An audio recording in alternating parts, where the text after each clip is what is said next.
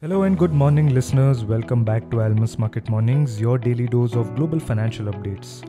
I'm your host, Swaraj Rajagopal, and we have got you covered on everything from currency shifts to pivotal central bank decisions and important speeches. Plus, you'll gain expert analysis on macroeconomic data that's shaping the market narrative right now. Join us for this episode and navigate the markets with confidence.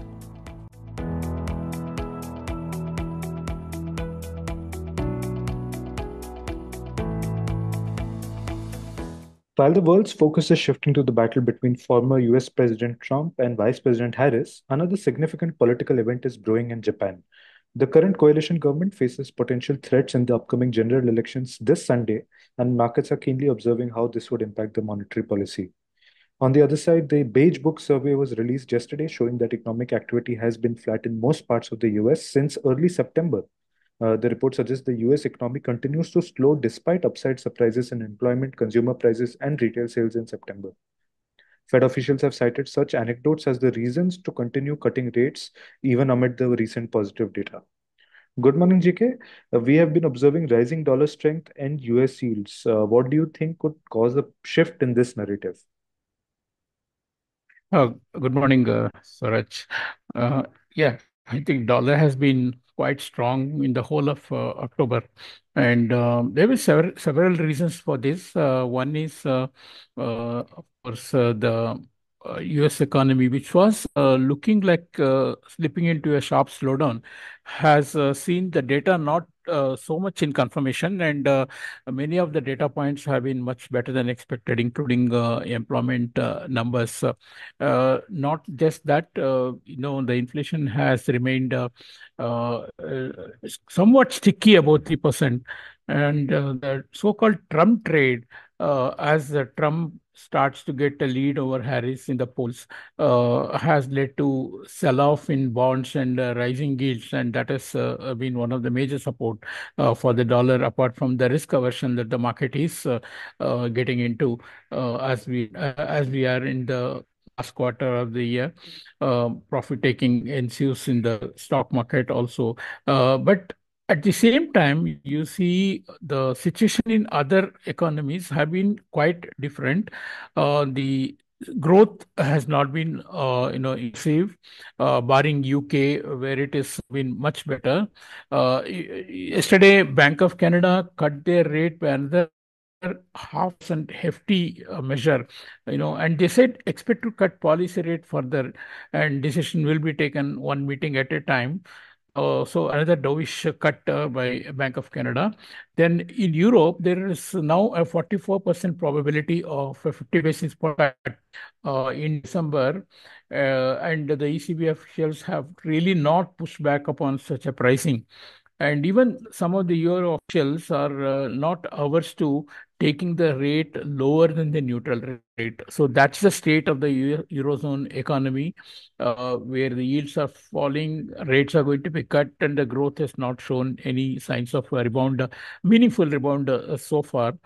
On the, Japan, the sometime back, there was an expectation there will be a move in October, but that almost ruled out now, particularly as the ruling party also is facing possible defeat in the upcoming election. There will be a lot of uncertainty about the monetary policy going forward. The earliest rate hike that we will see from Japan will be in December. Uh, Bank of England's Bailey yesterday said that the disinflation has been much faster than what we thought, and now a November cut followed by a December cut in UK is almost certain. China, as we know, has been easing its policy massively. So all this together, it is not surprising that the dollar has been quite strong. In fact, it is surprising that it's still holding well under the multi-month range between 106, 101, or 100. So, but as we move towards the election, I think more short covering in the dollar is not ruled out, although we just are standing at an important level for the dollar.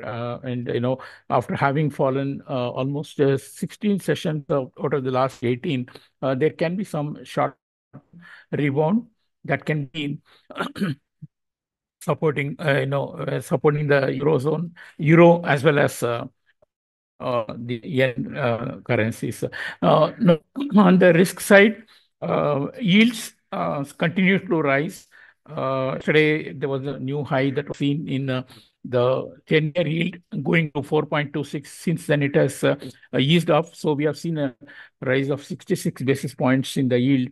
And now the question mark about the December cut from Fed remains, although probabilities are still above 50%.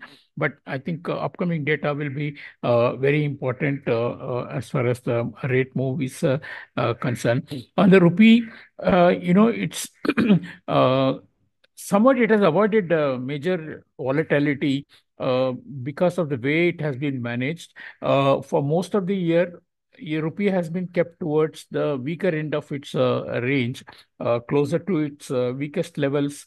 And of course, any attempt by the market to weaken it further has been thwarted by intervention. But keeping it this way has helped it to avert any major weakness, even when there has been overall dollar strength. As we have seen, even the outflows of over 10 billion in the last 20 days has been met with a very relative calmness, and really there is no jitters as far as the rupee movement is concerned. In fact, as we have moved towards the US elections, there has been an increase in the implied volatility for various currency pair hedging. But in terms of rupee options, I think the wallets have been much, much contained, and that's a clear indication that the market does not expect too much of volatility in the rupee. Of course, any large sized move in the dollar index or a big outflow or inflow in the rupee can see it move from these levels. But I think any large moves or any panic move from the rupee should be ruled out, at least as far as the current policy of the central bank is concerned. Yes, we are into a day when there is some more data to digest, because we have had a very quiet beginning to the week. We will get the flash PMIs from various regions, and people will be looking at the Eurozone, the UK, as well as how the US PMIs are performing both on the services and the manufacturing. Yes, we are just getting much, much closer to the election time, and that will be the main factor as far as the market's concerned. Thank you. Thank you, JK. And just a couple of points highlighting what JK mentioned about dollar strength is it's a mix of factors. First, of course, the US economy itself is turning out to be more resilient than previously thought. Inflation has remained sticky about 3%, and the Trump trade has also contributed to sell off in the bonds, keeping yields higher. And there has been a stark contrast in situations in other economies, except for the UK as of now. Bank of Canada cutting rates by 50 basis points, a 50 basis point cut being priced for the December meeting by the ECB. In Japan, there was expectation of a rate hike in October, which has been ruled out now, and the earliest hike is being priced in December. And even the UK central bank chief advocating for November and December rate cuts. So all of these factors have contributed to dollar strength and yields being elevated. Uh, Today, of course, there's flash PMIs from various countries to look forward to. And for rupee, it has avoided any major volatility, being kept at the weaker end of the range. Despite outflows of over $10 billion, we have not. They have been met with relative calm and without any major jitters. That's it from us today. Thanks for listening. Tune in tomorrow for the latest in the financial markets.